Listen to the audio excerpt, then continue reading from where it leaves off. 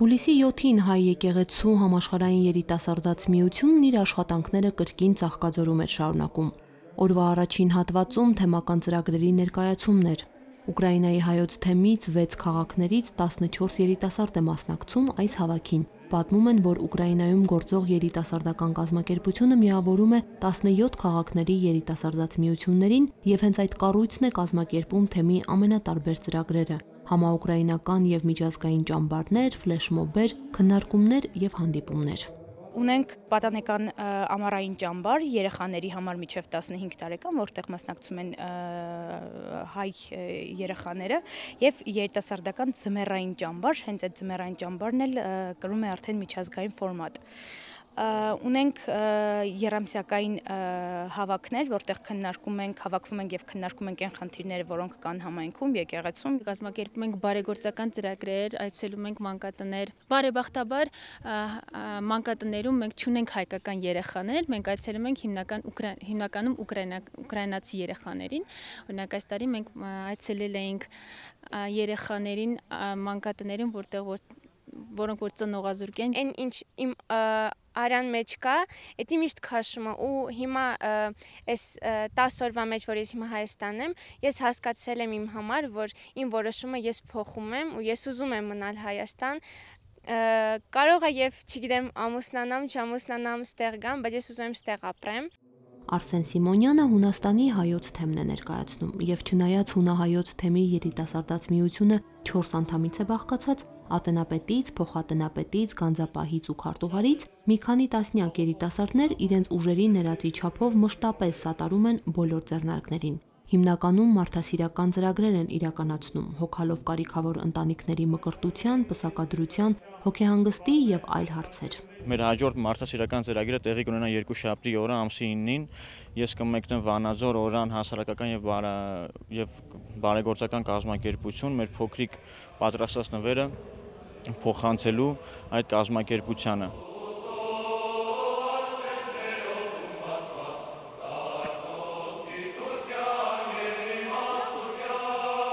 Գևորգյան հոգևոր ճեմարանի եւ Ազգինյան դպրանոցի սաները եւս պատմեցին իրենց ուսումնառության եւ առօրյայի մասին, ներկայացրին Սուրբ Էջմիածնի հովանու ներքո գործող կրթական հաստատությունները եւ այն բարեգործական, կամավորական, մշակութային ու երիտասարդական ծրագրերը, որին մասնակից է դառնում ճեմարանի յուրաքանչյուր սան։ Իդեպ այս հավաքից հետո որոշ թեմերի երիտասարդներ իրենց հոգևոր հովիվների ուղեկցությամբ Հայաստանում իրականացնելիք ծրագրեր ունեն։ Ավարտելուց հետո այս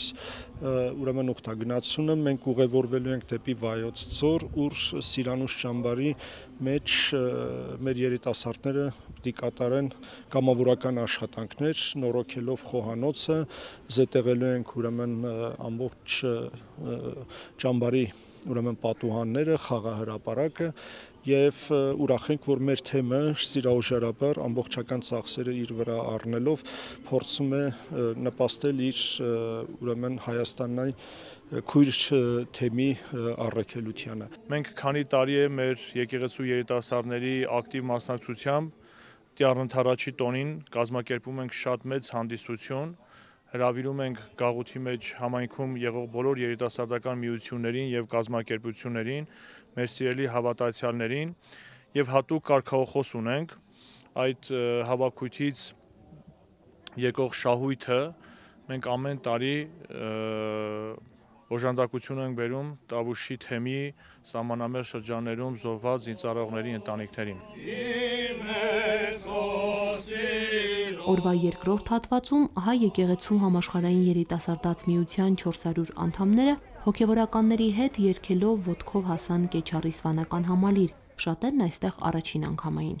Դեպի հայրենիք, դեպի Սուրբ Էջմիածին խորագրով ուխտագնացության կարևորագույն ձեռքբերումներից մեկը Գևորգ Մկրտչյանն իրենց գրասենյակի նոր տարածքը համարեց։ Գարեգին երկրորդ հայրապետի տնօրինությամբ մայրաքաղաքի Սուրբ Աննա եկեղեցուն կից կաթողիկոսական նստավայրը հայ եկեղեցու համաշխարհային երիտասարդաց միությանն է հատկացվել։ Գործնականացնելու ենք մեր թեմական երիտասարդական պոտենցիալը եկեղեցասեր միությունների շուրջ։ Ինչ այրանից ենթադրում։ Դրսի թեմերը, մեր սփյուռքի կառույցները պետք է կապվեն անպայման հայաստանյան թեմերի հետ, միությունների եկեղեցասեր, որպեսզի գործնականացնենք հայլեր, բարեգործական, մշակութային, կրթական, ինֆորմացիոն, ինչու՞ չէ նաև բիզնես փոքրիկ պրոյեկտներ, որոնք կնպաստեն տվյալ համայնքների զարգացմանը։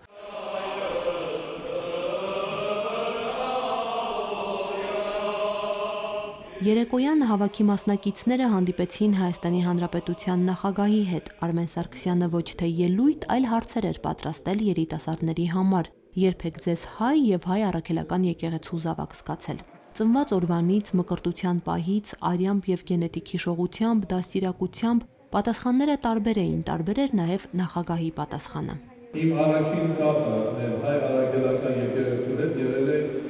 իմ մայրիկի մորս միջոցով։ Եվ երբ որ շատ փոքր էի, մայրս ինձ հայոց լեզվի հետ միասին սովորեցրեց առաջին առողջը, հայերենով։